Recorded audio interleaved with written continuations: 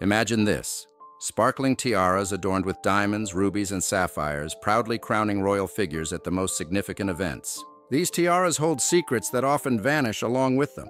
The world of royal jewelry is filled not only with grandeur and luxury, but also with mysteries. Once these treasures adorned the heads of the most influential women, but now their traces have faded into time. Why? How could such a valuable item go missing? Were they dismantled, stolen, or hidden away? Today, we will unveil the most mysterious disappearances in the world of tiaras, once considered the pinnacle of jewelry artistry, but now existing only in memories. From royal collections to private collections, these disappearances have occurred over the centuries, leaving behind only questions and empty spaces in historical archives. Where are they?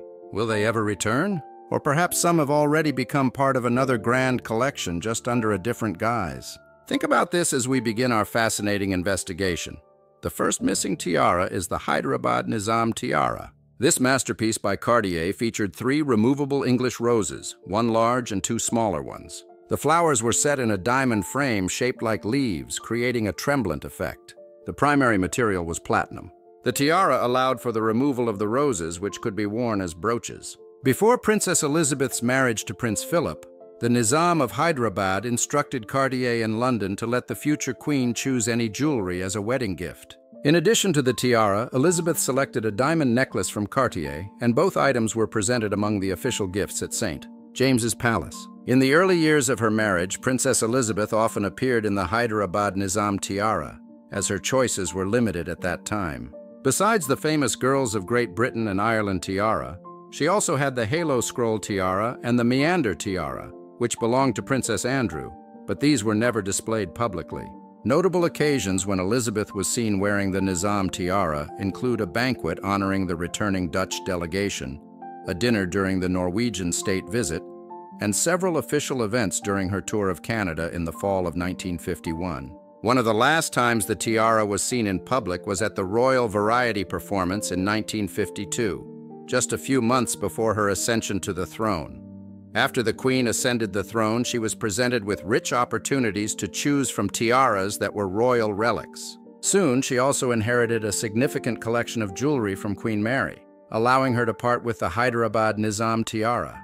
However, the 3 brooches continued to serve as her adornments and still regularly appear at public events. In the 1970s, the remaining part of the tiara was dismantled to use the gemstones in the creation of the Burmese ruby tiara. This fact was confirmed by Hugh Roberts in his book Royal Diamonds in 2012.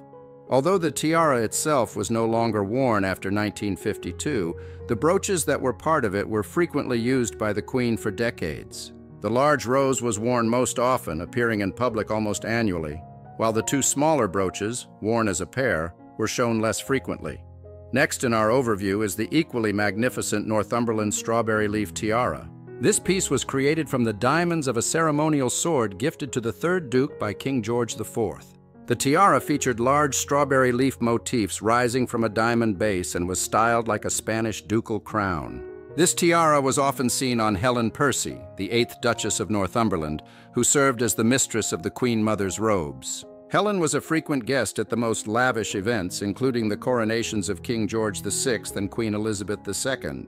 However, attending such events had fateful consequences. In 1963, this magnificent piece was stolen when the Duchess's car was attacked outside her home in London, shortly after she had retrieved the tiara from the bank.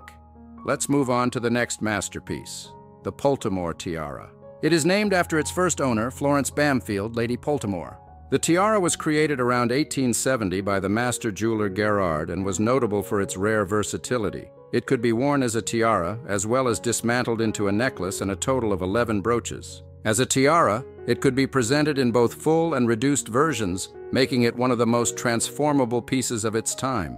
Margaret, the wife of the 3rd Baron Poltimore, wore this tiara at the coronation in 1911. Subsequently, her grandson, the 4th Baron Poltimore, put the piece up for auction in 1959, where it was purchased by Princess Margaret for just £5,500 in anticipation of her wedding to Anthony Armstrong Jones. However, Margaret did not wait until the wedding day to showcase her new acquisition. In May 1959, a year before her royal wedding, she appeared wearing the tiara at the Royal Opera House in Covent Garden during a state visit from the Shah of Iran. The princess also wore the piece as a necklace. Despite having other tiaras in her collection, the Poltimore tiara became most closely associated with Princess Margaret. Even her husband, the renowned photographer, captured her in this piece in a famous photograph taken in their bathroom. After Margaret's death in 2002, her children faced a hefty inheritance tax. As a result, in 2006, the Poltimore tiara, along with several other jewels, was sold at auction at Christie's in London. Next in our overview is the equally magnificent Bavarian sunburst tiara. This exquisite gift was given to Infanta Maria de la Paz, Princess of Bavaria, on the eve of her wedding. At the age of 20, she received numerous precious adornments from both her own family and the relatives of her fiancé. However, the most valuable gift came from Prince Ludwig himself, a diamond tiara crafted by a renowned Munich jeweler, valued at 20,000 pesetas. The tiara features a striking central element, a heraldic lily set in a quivering position from which rays formed by spiky elements emanate. The sides of the tiara are adorned with leaves set with cushion-cut diamonds, pink diamonds, and regular diamonds, all mounted in silver. The tiara has a detachable base, allowing it to be worn as a necklace or an aigrette. Contemporary press reported that Infanta Maria de la Paz first showcased this piece on the eve of her wedding at a concert in the Royal Palace in Madrid, hosted by King Alfonso X in honor of the Bavarian guests. On the day of the religious ceremony, Doña Paz wore this tiara to secure her wedding veil. Despite the elegance of this piece, the Infanta seemingly preferred her pearl and diamond tiara, which she regularly wore at significant events in Spain.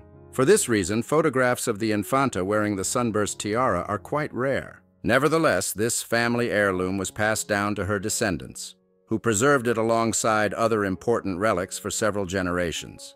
The women of the family continued to wear the tiara at royal celebrations. For instance, Ursula of Bavaria wore it at the wedding reception of Prince Albert and Princess Charlene in Monaco in 2011, and her daughter-in-law Anna wore it at the royal wedding in Sweden in 2010. In 2012, the tiara was worn by the Bavarian bride of Felipe. However, despite such a long and illustrious history, the family decided to sell the tiara at a Sotheby's auction in May 2013 for unknown reasons. Experts estimated its value at $100,000 to $150,000, but when the hammer fell, the piece sold for over $180,000. The legacy of the Romanovs is inextricably linked to the magnificence and loss of numerous valuable jewels. One such piece is the fringe tiara of Grand Duchess Maria Alexandrovna. This exquisite adornment was created in Russia in 1874 on the order of Emperor Alexander II, who presented it to his daughter Maria as a wedding gift. She married Prince Alfred, Duke of Edinburgh, the son of Queen Victoria. The tiara, designed in the form of diamond bands separated by diamond spikes, reflects the traditional Russian court diadem, the kokoshnik. When Grand Duchess Maria Alexandrovna arrived in the UK, she wore her luxurious jewels, which caused displeasure among Queen Victoria and her daughters-in-law. Years after her marriage, the Duke and Duchess of Edinburgh became the rulers of the Duchy of Saxe-Coburg and Gotha, where Maria Alexandrovna continued to shine in her tiara. She wore it in official portraits and at the coronations of her nephew Tsar Nicholas II in 1896 and King George V in 1911. After her death in 1920, the tiara passed to her younger daughter, Princess Beatrice, Duchess of Galliera. The princess, known as Baby B, wore the tiara at important events, including the coronation of her sister Maria of Romania in 1922 and the wedding of Princess Isabella Alfonso of Bourbon, Sicily in 1929. However, in the 1930s, needing funds for charity, Princess Beatrice sold the tiara. The buyer was her sister, Queen Maria of Romania, who continued to wear the piece, including in portraits by Philip de Laszlo. After Queen Maria's death in 1938, the tiara was inherited by her daughter, Queen Maria of Yugoslavia. However, the tiara was rarely used, and in 1960 it was sold at auction to art dealer Levi Cohen for £10,800. Since then, its trail has gone cold, and the whereabouts of the tiara remain unknown. The next lost masterpiece is Queen Elizabeth's Cartier bandeau. Elizabeth, born a Bavarian duchess, married Albert, the future King of Belgium, in 1900. She became queen in 1909 and acquired this tiara from Cartier in 1912. The bandeau-style piece, worn low on the forehead, was made of diamonds set in platinum, featuring leafy motifs interspersed with scrolls. Queen Elizabeth retained the tiara after the tragic death of her husband in 1934 and continued to wear it at important events, such as her son Crown Prince Leopold's wedding to Princess Astrid of Sweden in 1926, and the ball celebrating her grandson King Baudouin's wedding in 1960. When Elizabeth passed away in 1965, she bequeathed the Cartier tiara to her son Leopold, who ruled Belgium as Leopold III until 1951. However, after controversies regarding his sympathies during World War II, he abdicated in favor of his eldest son, Baudouin. The tiara was then inherited by Leopold's second wife, Lilian, Princess of Rethy. Lilian had her own connections to the Cartier family. Her sister, Lydia Bales, was married to the head of the London branch of Cartier, Jean-Jacques Cartier. It remains unclear whether these family ties influenced the tiara's fate. Leopold died in 1983, and in 1987, Lilian decided to sell the tiara back to Cartier. Since Leopold had left the tiara to his wife, she had the right to dispose of it as she saw fit. However, this sale sparked disputes within the family, as Lilian apparently did not discuss her intentions with King Baudouin and Queen Fabiola. Today, the tiara is housed in Cartier's archives and is frequently displayed for public viewing. Although it did not remain within the royal family, everyone has the opportunity to see this remarkable piece of jewelry. Let's conclude our journey with the magnificent Queen Maud's pearl tiara. This tiara is considered one of Norway's most significant jewels and adorned the heads of 2 generations of Norwegian royal ladies. It could have graced even more had it not been involved in quite a scandalous theft. The original pearl and diamond tiara was gifted to Queen Maud by her parents, King Edward VII and Queen Alexandra, on the day of her marriage to Prince Karl of Denmark in 1896. It is reported that the tiara was commissioned from Gerard, the official jeweler to the British royal family at the time. This exquisite wedding gift was meant for a princess joining a new royal lineage, but it soon became clear that it would play an important role in the collection of another royal family. Maud unexpectedly became queen in the newly independent Norway in 1905 when her husband was elected as the new monarch. She wore the tiara, which features a large removable central element, until her death in 1938. After her passing, her son King Olav V inherited the tiara, but he reunited with it only many years later. When Maud brought her jewels to the UK for a visit in the autumn of 1938, she unexpectedly passed away abroad. The late Queen's jewels were safely kept at Windsor Castle for 15 long years, including throughout World War II. Norway finally reclaimed the tiara in 1953 when they attended the coronation of Olav's cousin, Queen Elizabeth II.